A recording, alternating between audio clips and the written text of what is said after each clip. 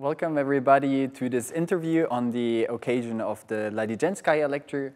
Let me quickly introduce our speaker, Svitlana Mayboroda.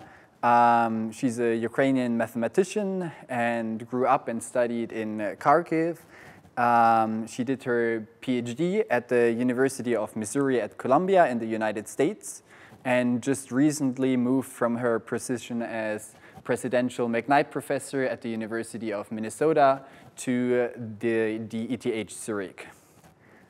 And she's also president of the Simons Collaboration on Localization of Waves, which is a huge international and interdisciplinary project. Welcome, Svitlana. Thank you. So for those who are not familiar with your research, can you tell us about your research areas and most prominent results in simple terms?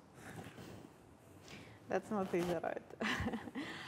So I work at the intersection of harmonic analysis, geometric measure theory, and PDEs. I do also direct this huge collaboration, so I work with physicists and engineers, both experimental and pure. This project in particular is devoted to the behavior of waves in disordered media and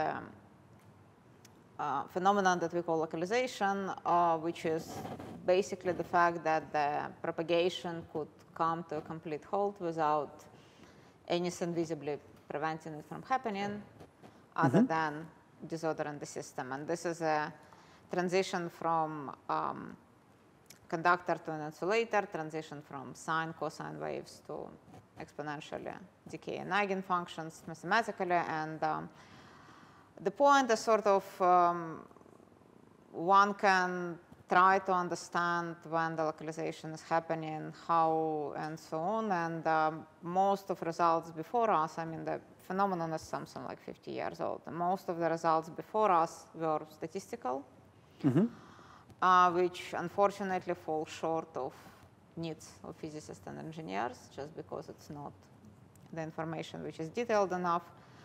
Our theorems in the subject, our methods are deterministic, and for the first time they allow actually to harness the power of localization, to use localization instead of fighting it, to create new materials, ultimately new devices. So this is an easier corner of explanation because it's sort of applied work with applications in particular. What I actually do in life, other than talking to physicists and engineers, is more in the corner of classical geometric measure theory and harmonic analysis. So I prove theorems which stand behind it and not only behind it, analyze the structure of free boundaries, of the boundaries forming under sort of natural phenomena, such that minimization of energy in various contexts and things like this. Prove relationships between regularity of PDEs and geometric properties of sets or of coefficients, all of that. So I prove theorems. I'm lucky enough that occasionally they get applied, but really my main job is sort of in the corner of harmonic analysis and GMT. Okay, one can tell that there are many interesting questions. So what excites you most about the current state of wave localization research, and where do you see the field headed for the next 5 to 10 years? Well, so again, I mean, sort of my work is in different projects and slightly different fields. In the particular context of localization, the biggest open problem is to be able to prove delocalization. No one actually manages to prove that something is not localized so far. Not that localization is completely understood, but at least there are regimes in which it is, and no one can prove delocalization. So that's sort of the big obvious problem. The location of the mobility edge, which is transition between localized and delocalized states, both from mathematical and from the physical point of view, is widely open. That's as far as the wave localization corner goes. Now, if one goes into free boundary problems and geometric measure theory and things like this, I mean, of course, there is a number of open problems about the structure of free boundaries. We barely understand the structure of level sets for harmonic functions on manifolds. So there are many open problems in that corner, and you know, more generally, the rate of growth of solutions, the rate of decay of solutions, all of that. Okay. Moving on to your personal path to mathematics, you studied as well finance and applied mathematics. So was there any particular moment when you knew that you were to become a mathematician, or any particular aspect that was fascinating you to decide for mathematics? Honestly, no, nothing particular. So first of all, applied mathematics, where I come from, is partial differential equations.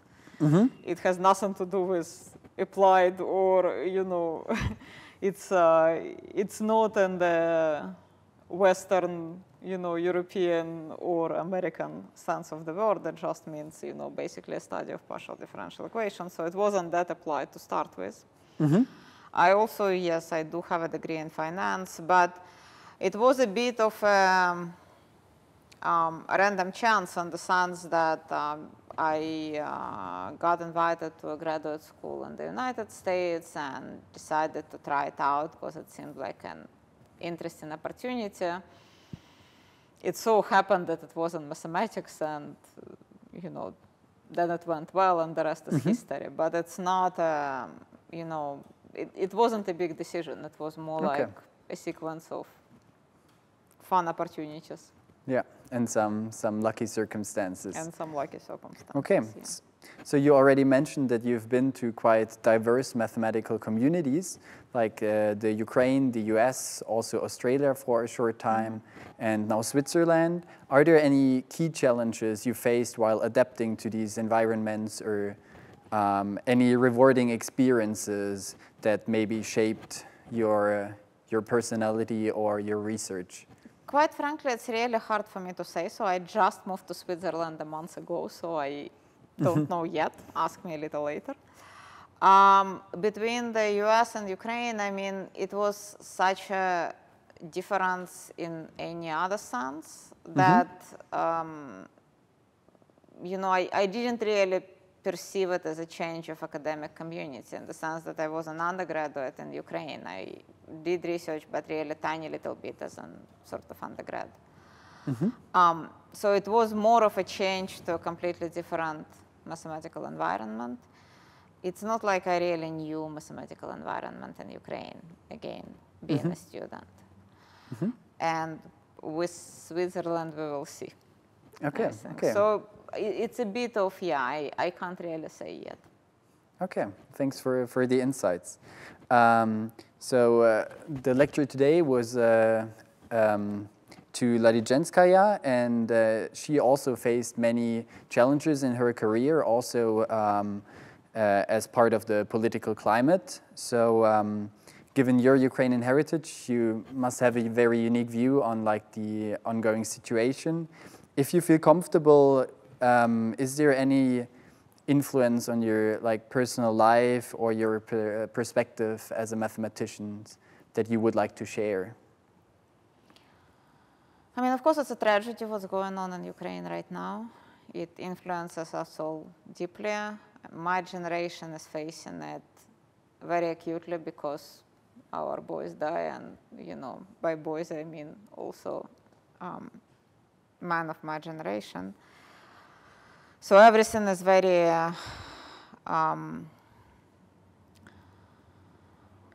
very inflamed, very painful. I mean, I know many people who have not come back from this war, and this is a really vivid challenge, and will definitely, in mathematics and outside of mathematics,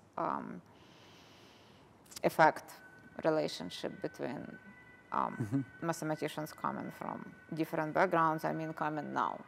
I mean, of course, those of us who immigrated 20 years ago are somewhat in a different situation, but nonetheless, you know, we all feel it, and we are all hit by it. My father is in Ukraine, so for me, it's a very first-hand situation. It's before, well, before, 20 years before, it just was a different experience, I would say. Yeah. But right now, for the past 10 years, not only with the war, but from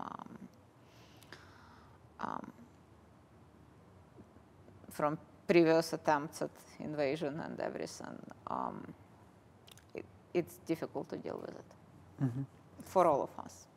Thank you so much for sharing. That's very valuable insight. Apart from the political climate, there are also challenges that you face as a woman in mathematical research, which is still women are still underrepresented. Are there any specific obstacles you faced, and do you have any specific advice, especially for women in academics or in mathematical research, to succeed in this environment?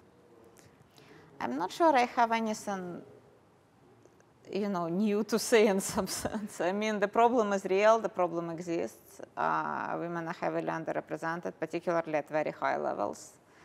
Somehow, the total numbers across all universities are maybe not that horrible, but the higher you go, the fewer there are. Yeah. And there is a very real problem.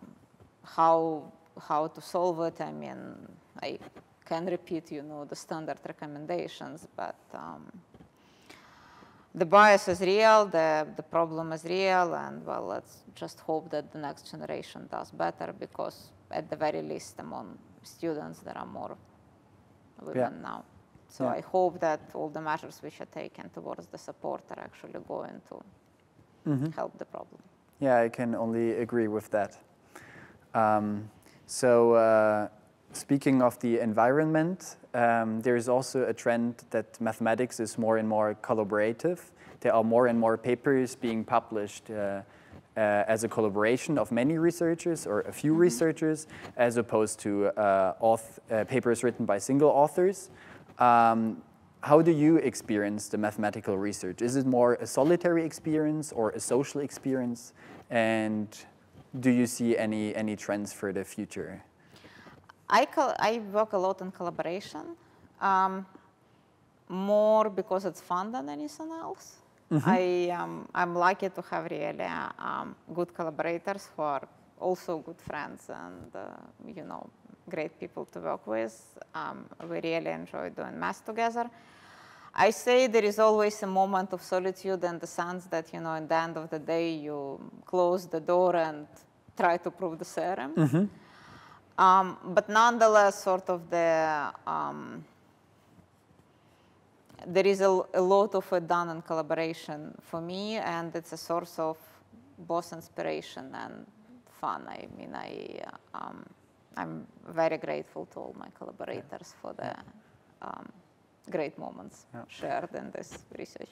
I like that you mentioned the fun, which can also be a very important part of research. And also the honesty that at the end of the day you have to understand your topics and your proofs, even if you're collaborating with other people. So speaking of fun, there is more to mathematical research than just the math itself. So it needs collaboration, it needs soft skills on a personal level, it needs networking. Is there any aspect or anything that you consider as very important to be successful in mathematics, or something that is maybe neglected or underrated, but important in your opinion for math research?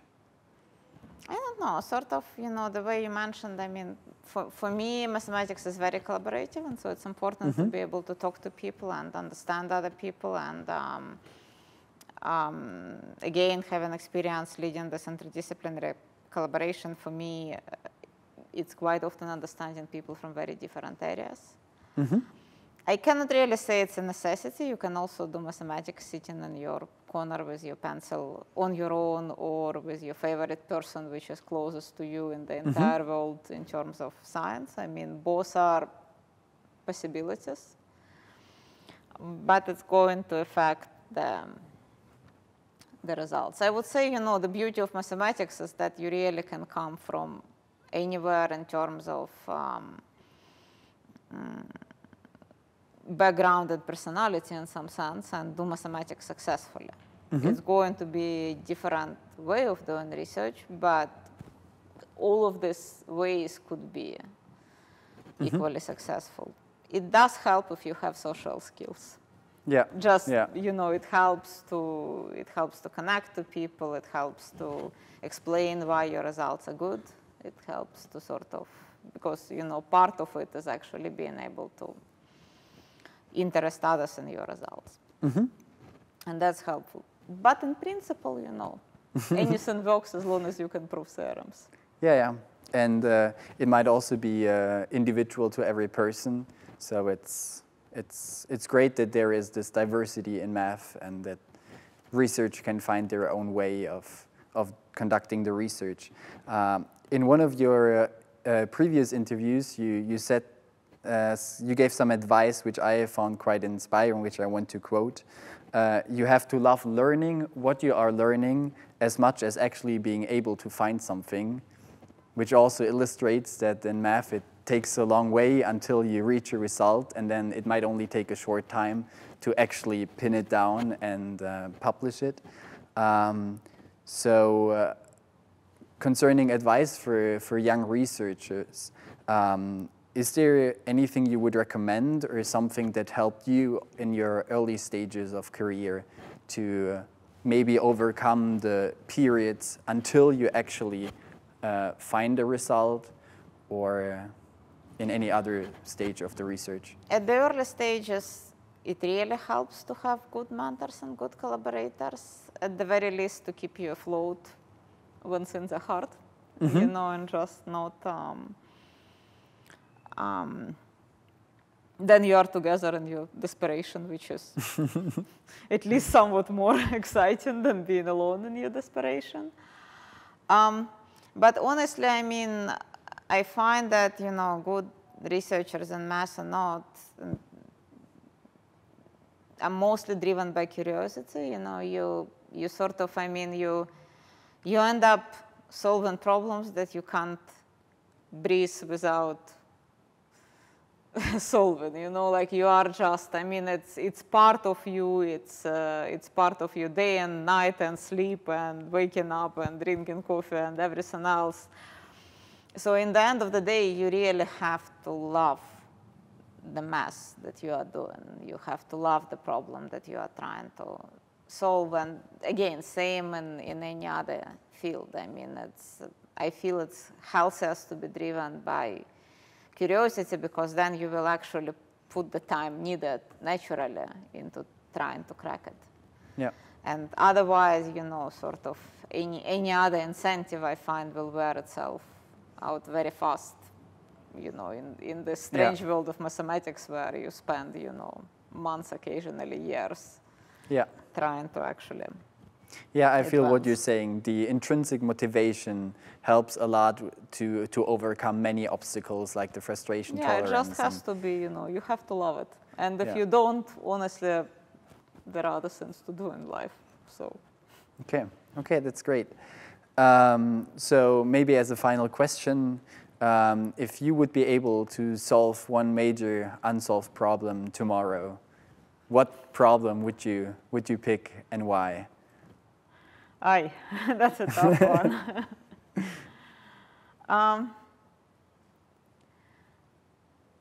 They change, meaning that, it's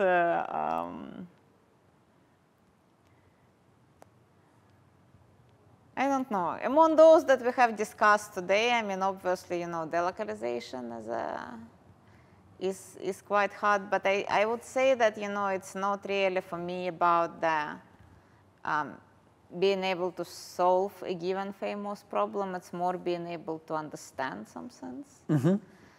And, if the solution somehow magically comes without real progress and understanding, which occasionally happens, it sort of closes the door rather than opens the door, then it's not as much fun. So I can't really say. I mean, in the sense that, you know, I'm trying to understand several things, and I hope it comes. I love how that also refers to the advice I quoted before. You have to love learning what you are learning, and so for you the most important thing is to gain the understanding and not so much to actually only solve the problem, but more to focus on the understanding you gain along the way of solving the problem. I mean, don't get me wrong, the ambition is there for all of us, but it's not the only point. Yeah. Okay, great. Thank you so much for those insights, for this interview. And I think we can close with this. Thank you.